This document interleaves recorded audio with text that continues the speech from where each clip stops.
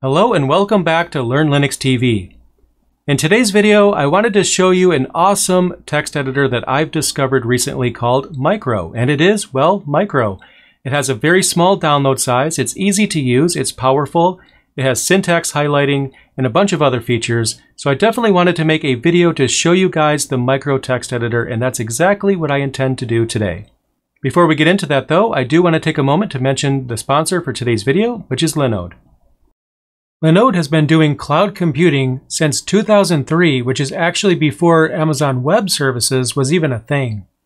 On Linode's platform, you can get your server up and running in minutes, and they include all of the popular distributions such as CentOS, Debian, Ubuntu, Fedora, and get this, also Arch Linux. And let's be honest, what could be better than a Linux cloud server provider that allows you to tell all of your friends, I run Arch. Linode has multiple server plans available to make any app scalable and flexible. You can use it to host a blog, set up a VPN server, a Minecraft server, or you could do what I did and set up a website for your YouTube channel, because the official website for Learn Linux TV runs on Linode.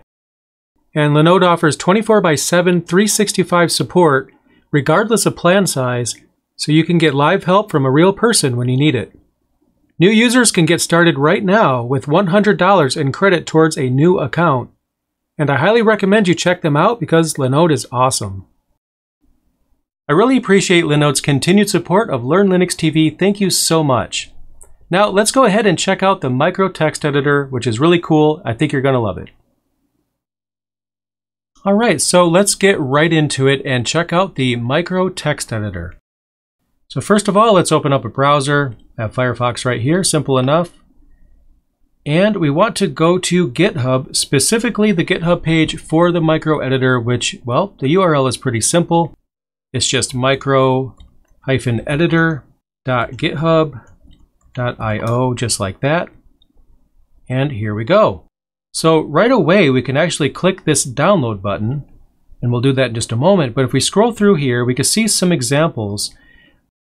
Here we see the Micro text editor with splits, basically multiple files open right there. And if we scroll through, we can see different color schemes. There's all kinds of features, and we get some of the features listed right here. It claims to be easy to use, highly customizable. It's supposed to feature syntax highlighting, multiple cursors. It has a terminal emulator, mouse support, and so on. So let's go ahead and download it. So I'll click on this download button right here. And we have several options for how to get this installed. If you want to, you could basically install the deb file here if you are using Ubuntu or equivalent. And there's other options here, but what is actually even easier is to simply run this command. Now, obviously, you always want to be careful before you run a command like this, because, you just want to make sure that you are not actually running something malicious. Now off camera, I've already tested this out, so I know that it works. So, it's actually fine, but, trust but verify, especially when you are dealing with running commands that you have copied off the internet. So I will close this window. Let's open up a terminal and see if we can see this in action. And basically, it's just curl, and it's downloading the actual Micro text editor and just piping it straight into bash. And in my case, I don't actually have curl installed. So let me make this a bit bigger here so we can actually see what we're doing. And then we will run sudo apt install curl. And that's just for Debian and Ubuntu, simple enough. And let's try that again. And there you go. It says it's been installed. And that was fast. I didn't even have to edit this part of the video and speed this up. So if it downloaded that quick, how big is this file? Well, let's find out. It's just 12 megabytes. That's it. That's all it is. And the name is Micro. And, well, I guess the name fits, doesn't it? It's actually a pretty small executable there. And if we go ahead and run it with ./micro, just like that, it actually opens the Micro text editor And right here, it's basically telling us that it's not able to use the system clipboard. I'll show you how to fix that in just a moment. But as you can see, the text editor is open on the screen. Then we can actually do Control Q to exit out. And what I recommend is that we copy this executable right here, somewhere system-wide, somewhere that's protected, so we can't have any malicious software that rewrites the executable to do something it's not intended to do. So we could change the ownership by just running sudo chown. We'll do root:root, and then micro. And now we could see that it's owned by root. So let's go ahead and move this binary somewhere where it will be usable system-wide. So for that, I will run sudo and then mv. Let's move the micro binary that we've just downloaded into user local bin. And there's actually several locations where you can store a binary. So if you want to use something else, I'll leave it up to you. But I'm going to use user local bin because it works for me. And now we should not have that in our working directory. We do not. So if I type which and then micro, we can see that it does recognize the micro command. So now anywhere on the terminal, I can simply run micro to launch the editor.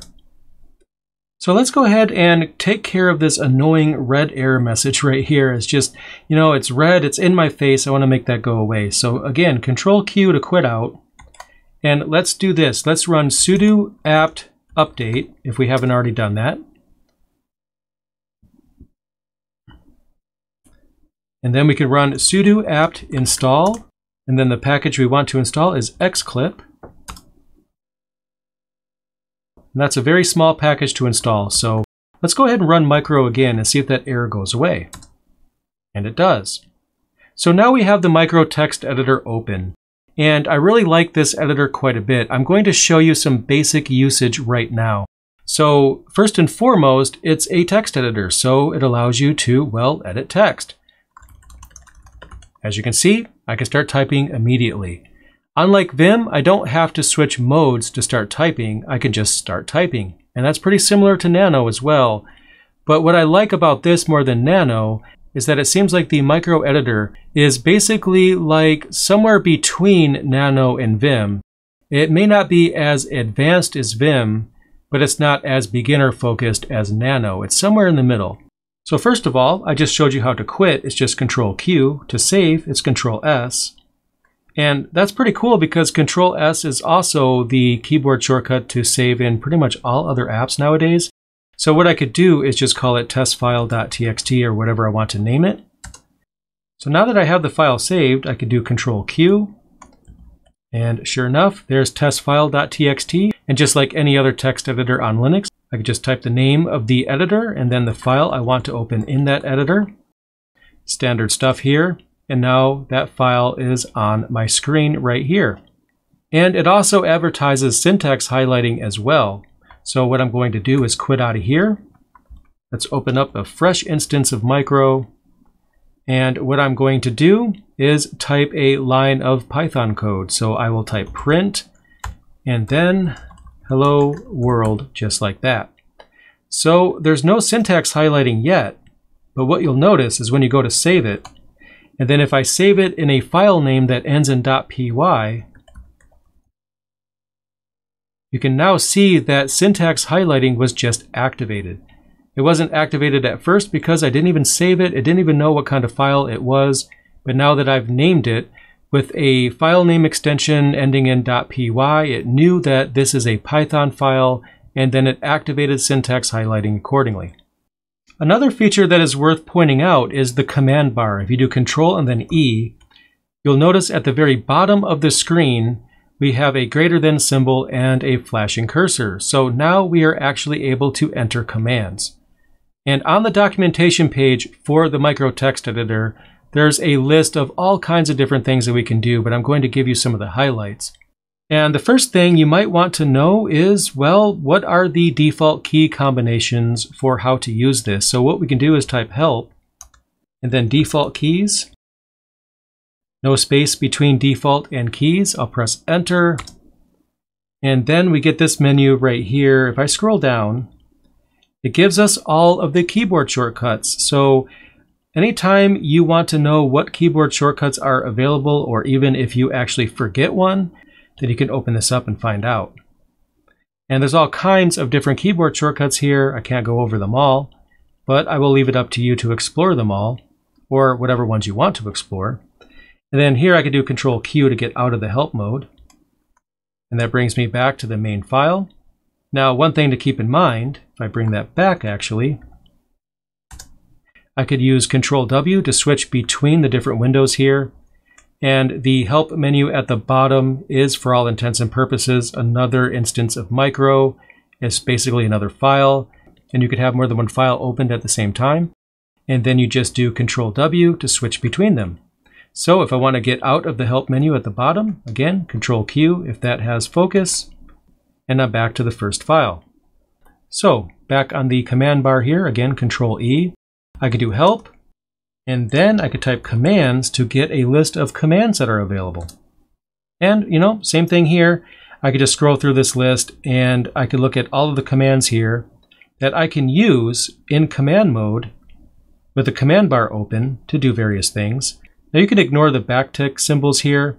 We basically, for this example or any of the others, would just need to type everything in between the backticks. So basically the command starts with replace, and it ends here. So to see this in action, it should allow us to replace text. I will do this. Again, Control E, and then I will type replace all. I want to replace the word world, and I want to replace that with YouTube. And if this works, world at the top on the first line should be replaced with YouTube. I'll press enter, and it happened. Now the example's shown actual quotes around the strings that are being replaced. You might need to use quotes depending on if you are utilizing special characters or not. But as you just saw, I was able to find and replace. Now another thing we can do is actually split. So what I will do in command mode here is vsplit, and then the file name, and I can just keep pressing tab and see the files that are in my home directory. If I forgot what I named it, for example. And I have the test file, so that's it right here. I'll press enter. And then it opened the test file, the first example, in a new split right there. And again, Control W to switch between these. So I can actually have more than one file open at the same time in the same window. Similarly, I could do Control E again. I could do H split and then enter. And I didn't give it a file name that time. So if you don't give it a file name, it's basically just a new text editor window. And now I have another window. And again, Control W will switch me between the different windows that I have available. Now another command that we can enter in the command bar at the bottom is the command to change the color scheme. So set and then color scheme. And what color scheme do we actually want to change to? Well, I don't even know what color schemes are even available. So I could just hit tab, and it allows me to go through the list of the color schemes that are pre-installed. And the only way to really know what they look like is to give them a try. So I will try this one right here and press enter. And you can see the color scheme did indeed change. So again, same thing, just keep tabbing through. And just keep repeating that until you find the color scheme that you like the best. And when you do find the color scheme that you like the best, make sure that you let me know in the comments down below which one that is, so I can see what colors you guys prefer. Now, I am only scratching the surface of this editor. I like it quite a bit, actually. And another thing that I like about this is that it is very small. As I've mentioned, it's only about 12 megabytes, so it is very tiny. And it's very easy to install. It's just one command, but what you can also do is just download it one time. You could throw this in your version control or maybe your configuration management software, and then have this deployed to all of your computers. Since there's no package to install, it's literally just a matter of grabbing this binary and just making sure that this binary is available on all of your systems. And once it is, you can go ahead and start using it. And there's a lot more features that you can use, a lot more tricks, a lot more customizations that you can make. Make sure that you check out the help pages as well as the main web page for this project to learn all the ways that you can customize it and make it your own. I really like this text editor quite a bit, and I wonder if it can actually become my favorite. Vim is currently my go-to, but who knows? I mean, this is very well done. I just love the way that it's built. The keyboard shortcuts are very simple. It gives you all the customization that you could ever possibly want. And there's all kinds of features that you can use, so definitely check out the main page and the help pages. So what did you think of the Micro text editor? Is it possibly going to replace your current text editor of choice? Let me know your thoughts in the comments down below. And make sure you subscribe, because as always, I have some awesome content coming very soon. So stay tuned, and I'll see you in the next video.